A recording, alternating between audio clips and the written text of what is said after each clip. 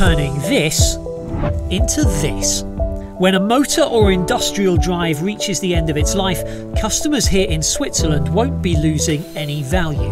Under a new scheme being trialled by ABB, old motors and drives can be collected and recycled, with customers refunded 100% of the material value. Our CO2 monitoring involves scope 1, 2, 3, and it's important for us that our deliverers look on the same thing.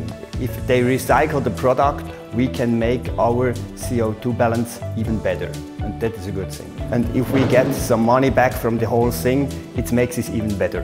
In fact, around 90% or more of these products are recyclable if you have the expertise to handle this kind of technical equipment. From a customer point of view, it was really difficult to decide where to put it. Should I put it into metal scrap bin or into the electronic waste? It's neither. So now we are here to support them to recycle it on a proper way.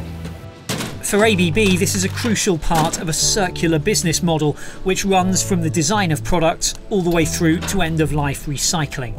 And it's in recycling centres like this Thommen Group facility that circular economy comes to life. Recycling is crucial for sustainability, and it will pay off. It doesn't only pay off ecologically, but also economically, because companies are able to save material costs. The valuable resources in this equipment, including copper, aluminium and precious metals, can now be reused to make more products more sustainably, ensuring that just because equipment reaches the end of its life doesn't mean it can't still be of value.